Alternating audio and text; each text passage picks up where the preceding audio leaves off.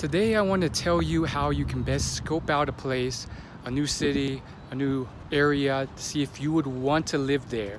I'm Will. I've been traveling the USA for the last 2 years in a car, and I've learned a lot in my journey. I think one thing you want to try is living in multiple Airbnbs in the same city.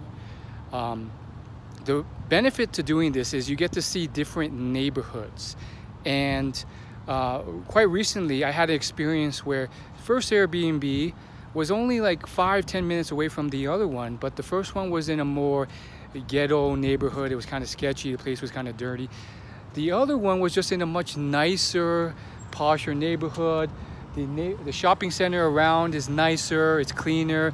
Then you look over here and then you can see the mountains. It's really nice and scenic. And this has happened multiple times, and I just got to thinking how if you were to simply visit once, go to one vicinity, you might just jump to conclusions that the whole city or whole area is like that, when in reality it was just one cluster or region in that neighborhood. Of course, do your research if you can of all the different neighborhoods and stuff, and if you can't afford multiple Airbnbs, go to one and then drive around the area so you can see the different regions.